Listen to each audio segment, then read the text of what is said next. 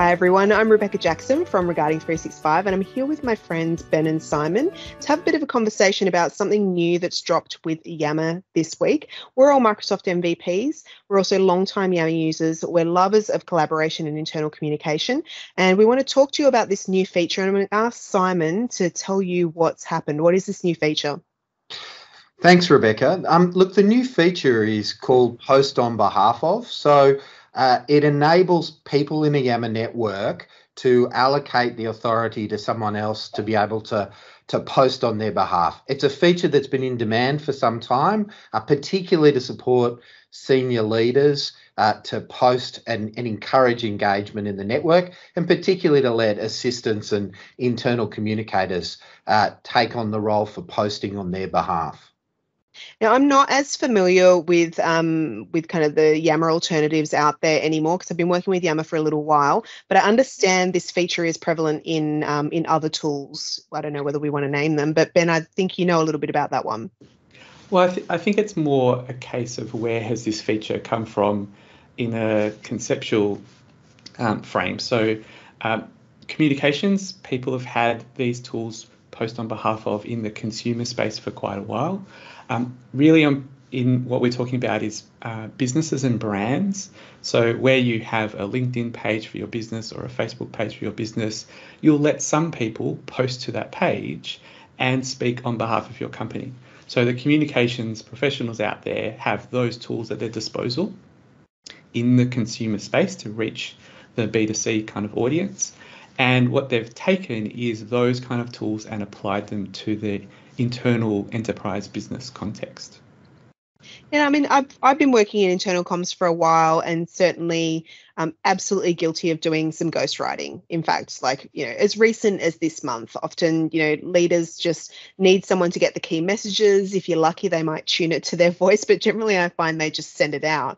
But I've certainly, I don't know, Yammer is just different for me. The idea of people putting stuff on behalf of other people in Yammer doesn't feel right. And is that just because am I a Yammer purist?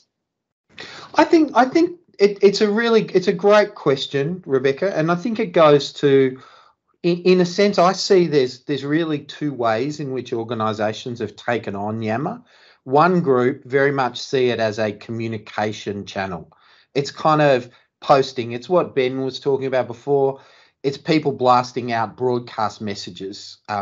The other group are really focused on that wide-scale enterprise collaboration opportunity, getting messages out, but getting messages out in an authentic two-way communication mode. And I think your hesitation and some of mine goes to that second point. It goes to that bit of, if this starts happening wide-scale in a network, does it just become a broadcast network? And does authenticity crash?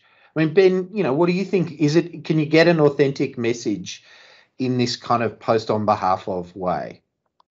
Well, I think you're there's two actual features here that you saw potentially maybe last year, midway through last year, a massive focus on video.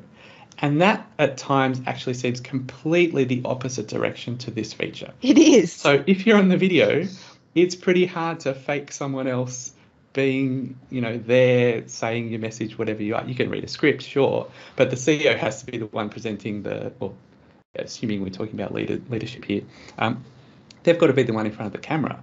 And maybe that was actually fulfilling a need, which was there's a whole lot of ghostwriting going on from the CEO in the all company emails or whatever we had. And the way of getting around that, which people were actually wanting, was this video, because no one could short circuit the authenticity of the message there. And then now we've kind of gone back the other way and said, well, actually, we've got this thing that can ghostwrite someone's messages on Yammer. And I think it devalues a little bit, if it's used, the actual personal response to that conversation you could have with the CEO. So the fact that, you've got a post and the CEO liked it, that's a pretty awesome thing to happen in a large organisation. You feel pretty chuffed about having that happen. But if you knew that it wasn't actually them and it was actually the comms team or someone else, it just sort of, maybe you're never quite sure who it was behind it. And I mean, I love authenticity in leadership. I want to know that CEOs are humans and do human things. And as much as the internal comms person in me is like, I don't want typos and things like that. A typo shows that someone is real. A different way of structuring a message shows that someone's real. And hey, if a leader wants to type an essay into Yammer or company, I'm just glad they've done it and they're using it to get their message out there rather than it being tuned. I think that's the thing we've all, and it almost kind of comes to, this is the logical conclusion of the obsession many people had with, adoption depends upon senior leader messaging and participation. And you get to the point where you're kind of like, even if that senior leader messaging and participation is fake, it's going to drive adoption. And I'm not sure. I think that's where you've got the point where it could tip over, and actually, without the authenticity, you lose influence, you lose adoption, you lose engagement. Now, we can all hope that this is used by people in sensible ways around the minimum use cases of some announcements and some critical messaging. But let's hope that people are, too much of a good thing with this feature could be a problem for us all. But you said the key word you said there, which interests me, is sensible. And at the risk of being insulting, like what is sensible? And we want to democratize Yammer to the people, which means the internal comms should be able to be more hands off. That community managers don't necessarily need to be, highly paid consultants that come in and do things. So we shouldn't assume sensibility. We should use the features of the tools to drive them down the path of success. No, I agree with preaching to the converted here. Yeah, no, I mean, I agree with where you're going. I think I've always believed that, like you, typos happen. Communities can coach leaders through behavior, and I've seen some great examples of that. Where, community engagement actually built leader engagement, which is the exact opposite of the traditional adoption model, right? It's actually the power of the community driving leaders to get involved. And I think, one of my dangers here is I think the comms only use of Yammer is the cheapest use of Yammer and the lowest value use of Yammer. I seriously question sometimes what it adds to a intranet site that has commenting. Like, what are you actually doing over those two? Usually the only difference between the two is that Yammer is not moderated and commenting is moderated. That's the only difference I've often seen of that comms only model. And I think the exponential value of the collaboration is so much richer, that we should all be fighting to make that the center of our Yammer networks. But, I recognize that's not every organization, and not every organization's culture supports that. So we have to live in this world where some people want to use it one way and some want to use it the other. Absolutely. Ben, before we started recording, you were talking about kind of branding, and you used some words that I actually don't know, Rinster and Finster. Can you explain to me what you mean by that and your thoughts on it in the context of this new feature?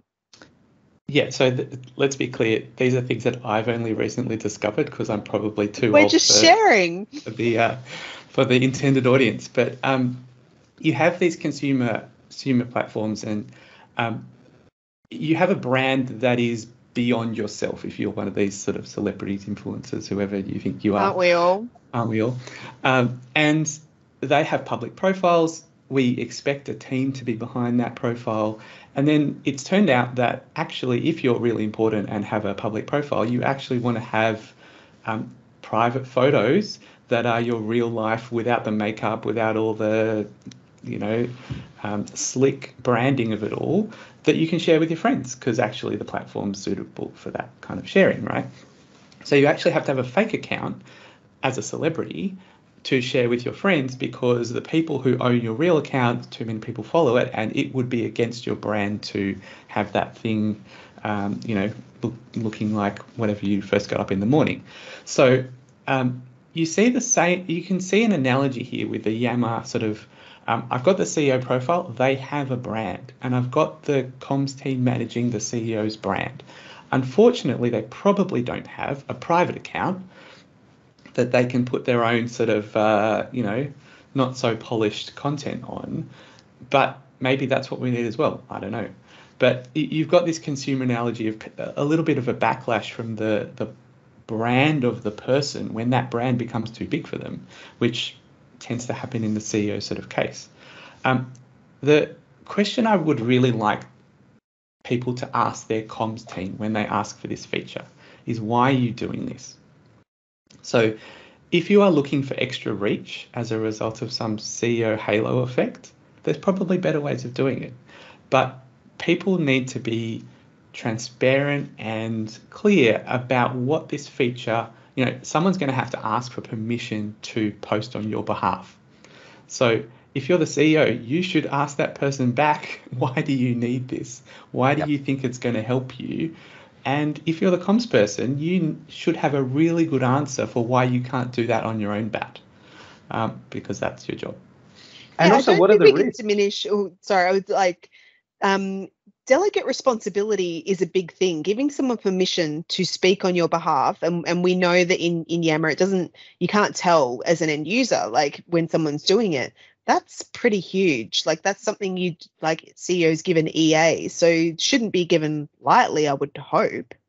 No, it's exactly where I was going with my question, which is, what's the risk? Like, organizations need to think about the risk of this. And I thought, Rebecca, your blog post on this was really good in terms of giving people some practical things to think about in terms of this. I mean, you really had some really useful suggestions as to how people should think about this feature and draw it out. Yeah, I was just kind of challenging myself because, let's do some final words. So my final words on this are, we've all had experience and live in the real world of collaboration and internal communications.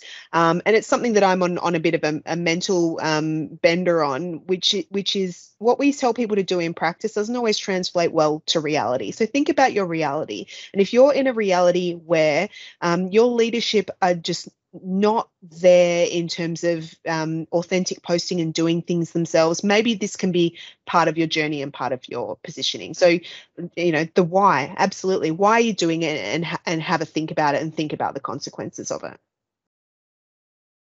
Final words, gentlemen. I'd just say on the journey part with the authenticity, just be really careful that this doesn't take your journey in a backward step in the long run. So This is a really easy feature to turn on. It's attractive for short-term gain, but if you really want that cultural transformation which comes with authentic people, your leaders being on Yammer, then just think again. Just make sure that this is a step in that right direction. So building on those two comments, the reason you have a Yammer network is you want your employees to be able to communicate with each other to create value for the organisation.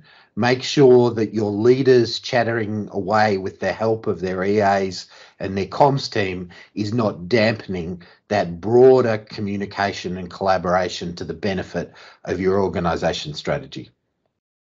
Awesome. Thank you both so much for your time. I love chatting with you when we're not recording. So delightful that we can record it, and hopefully other people will find this conversation of benefit.